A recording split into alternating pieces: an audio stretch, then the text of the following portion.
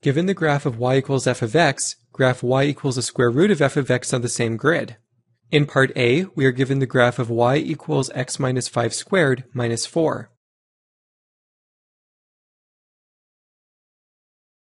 We can find y equals the square root of f of x by taking the square root of all y values on the original graph.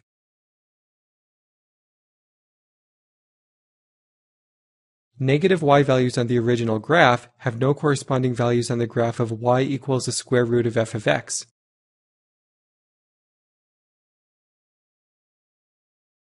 Now select points on the original graph that have a y value that is a perfect square.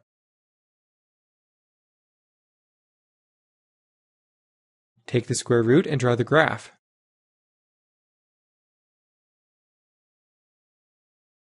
Now we'll state the domain and range of the original graph.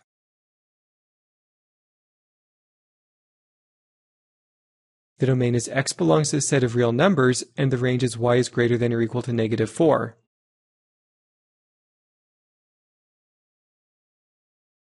Now we'll state the domain and range of the square root graph.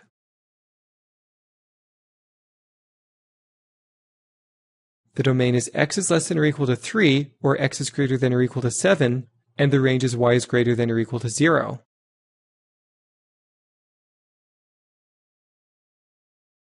The domain and range of the two graphs are different because we can't take the square root of a negative number.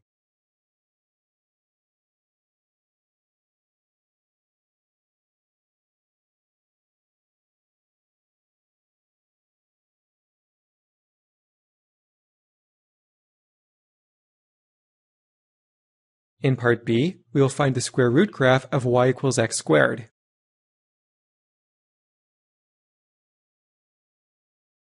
Recall that the square root of x squared is the absolute value of x.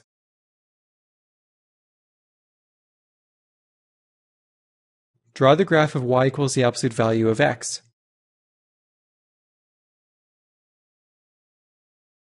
Now we'll state the domain and range of the original graph.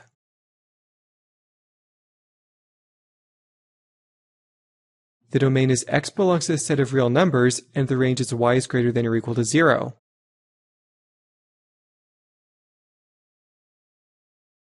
Now we'll state the domain and range of the square root graph.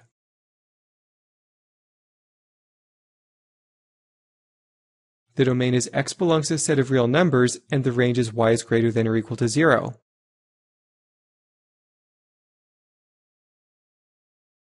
The domain and range of the two graphs are the same.